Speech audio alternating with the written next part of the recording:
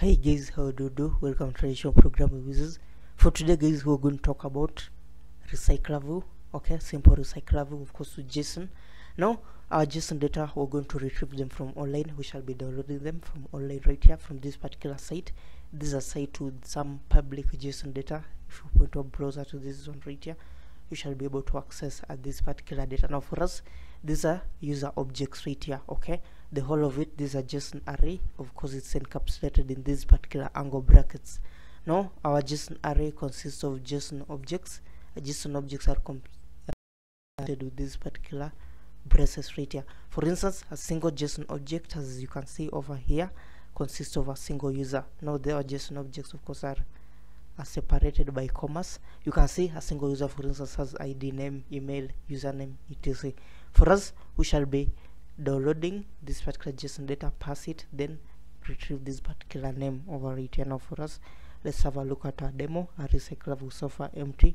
We come click our fab button, download. You can see right here we're having all our data in our RecyclerView. Okay, this is our JSON data, guys. This is what we're looking at, retrieving these particular names over here, and then you can see we are showing them in our simple array list, in our simple, of course, RecyclerView, guys. This is what we're gonna look at. Join me, we get started.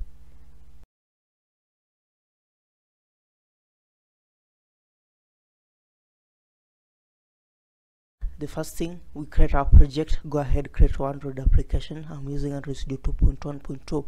Once you've created your project, let's move over to our Gradle scripts. Inside our build.gradle, remember we're using a RecyclerView with, of course, which consists of card views as the view items. So for that one, we're going to need to come right here to our dependencies. Then of course, first we're going to add the design support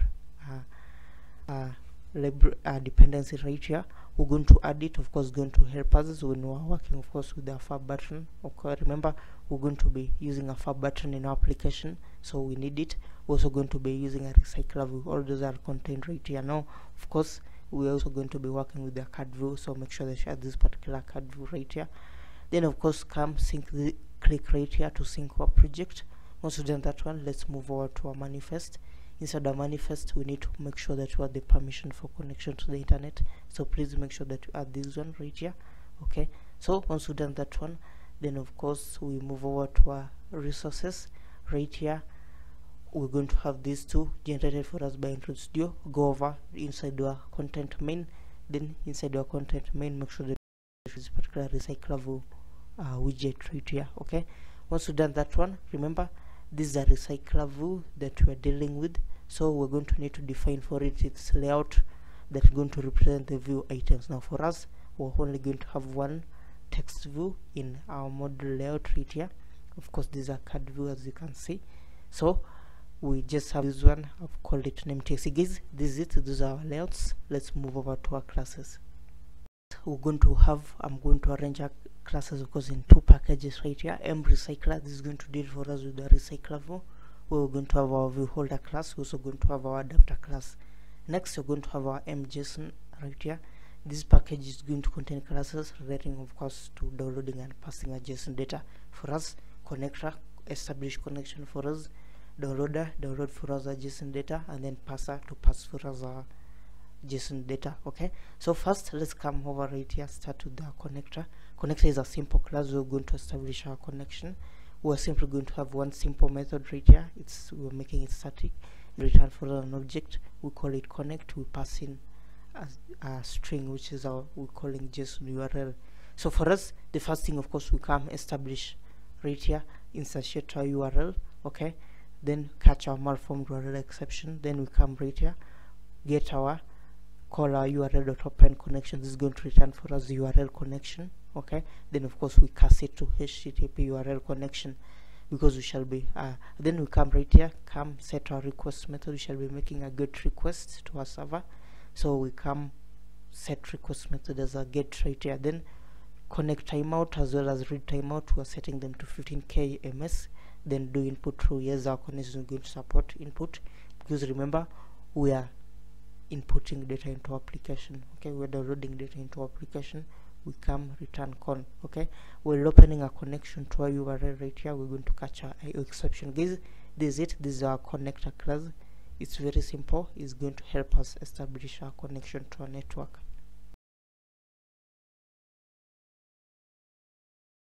If you establish our connection, right here we're going to come to our downloader class. This is where we're going to be downloading our data. Now for us, this is one we're going to perform this one in a background thread. So we come right here, make sure that this one derived from async task. Okay, so the first thing, of course, for the constructor, we're going to pass a few parameters. First, our context, then our JSON URL, and then of course our RecyclerView.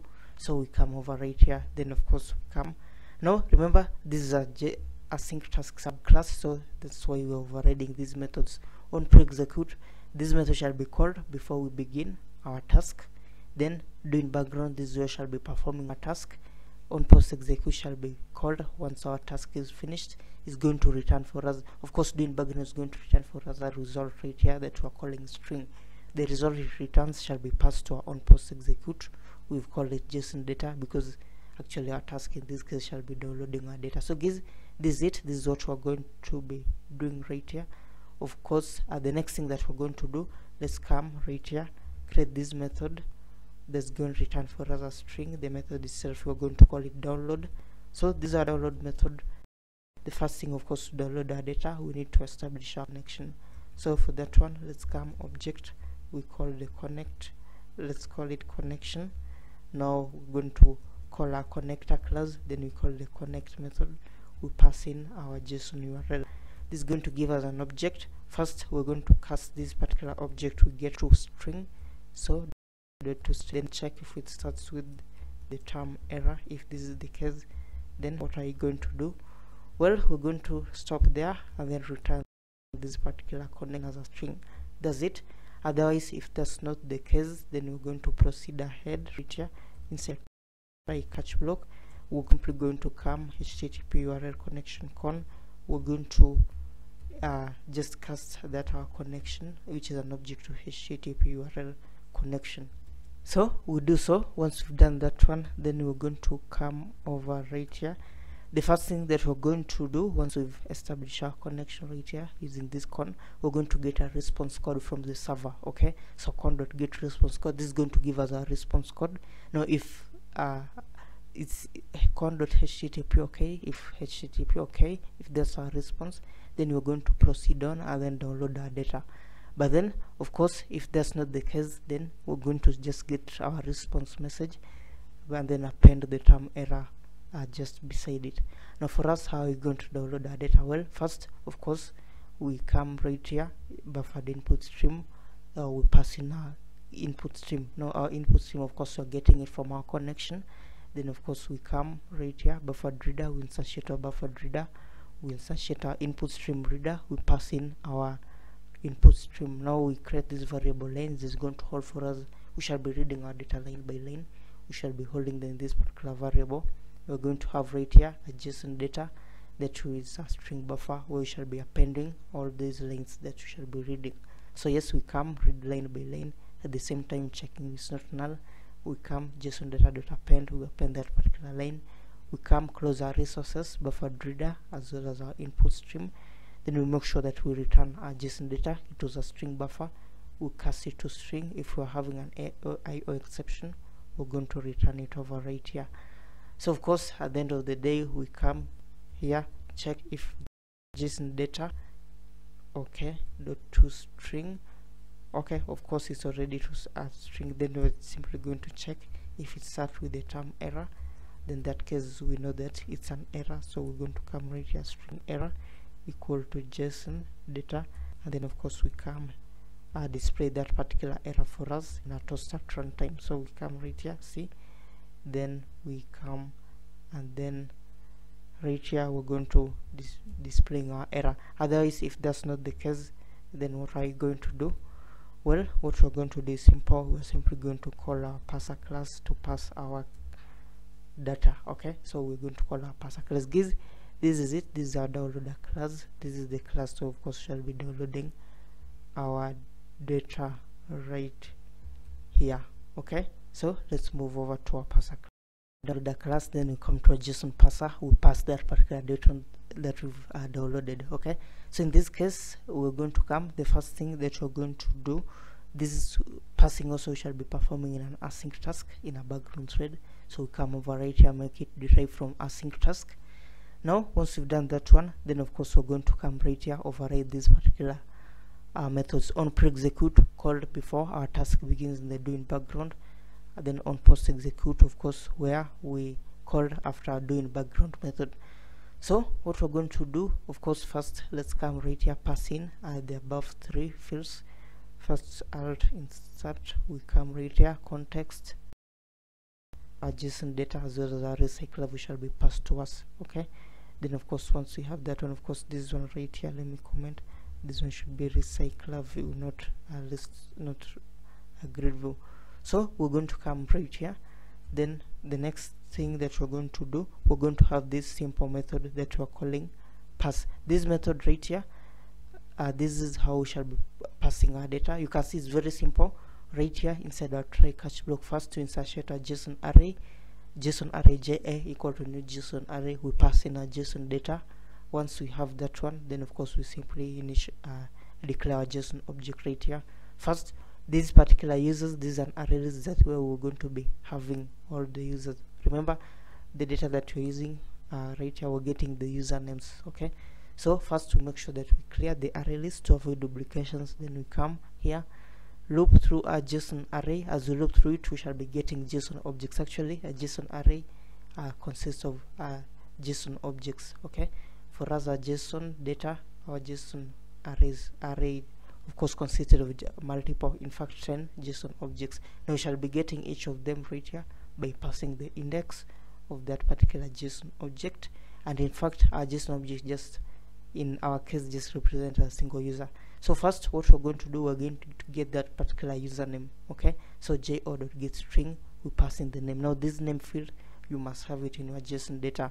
For instance, if you wanted email, you would pass an email. If you wanted an ID, you would pass an ID, but then an ID was an integer, so you would use get int. So users.add, we add that particular name, we return true. If you have a JSON exception, we're going to return false. That's it. Of course, to implement it, we come pass method.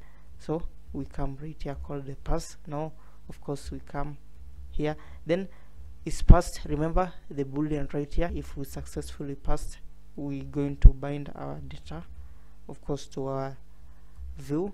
Then otherwise, if that's not the case, then we're going to come right here and display a simple toast message. So for us, what we're doing is simple. Of course we come toast.makeText, then of course we say unable to pass. Okay, that's it. If unable. Now what about if we've successfully passed? Well, we're going to bind, but then for that one, let's come and deal with the RecyclerView first. Now we're going to come to our myViewHolder class. This is the class that's going to be responsible for holding for us the view that shall be recycling. In this case, we're only dealing with a text view. These are simple data we're displaying.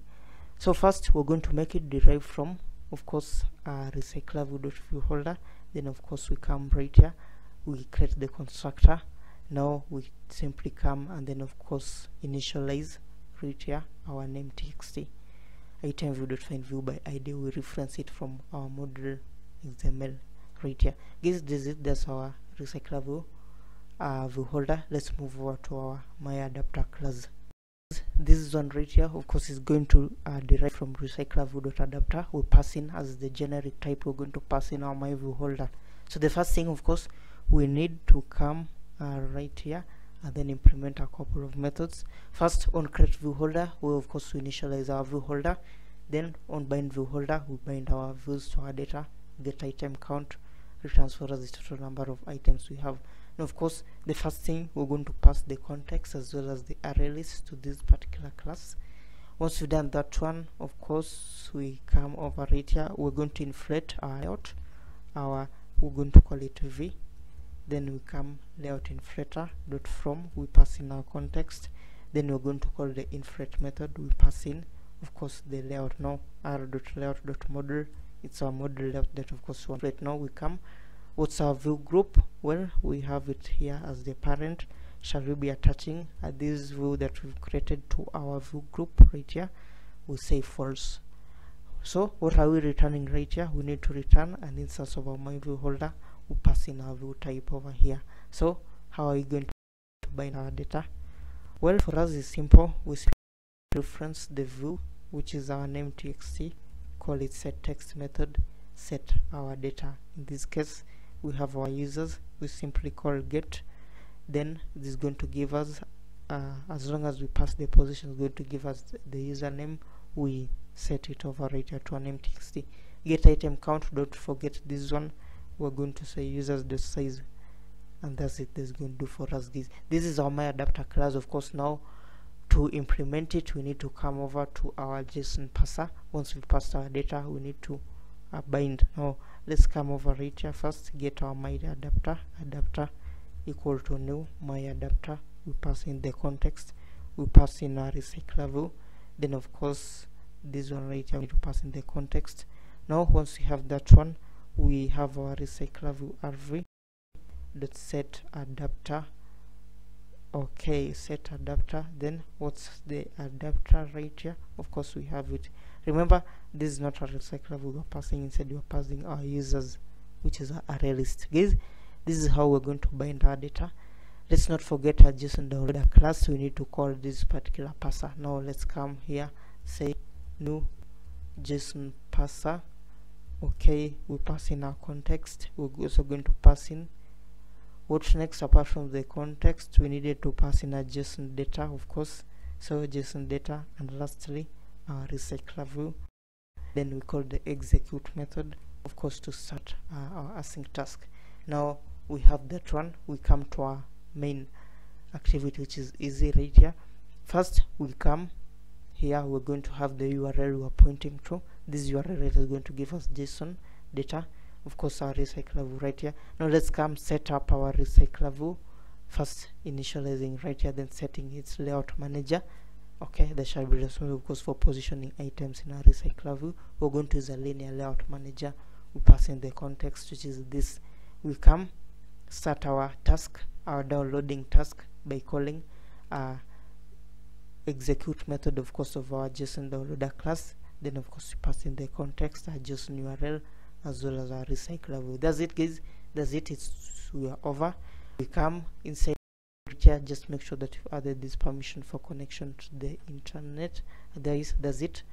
Let's run our project and have a look.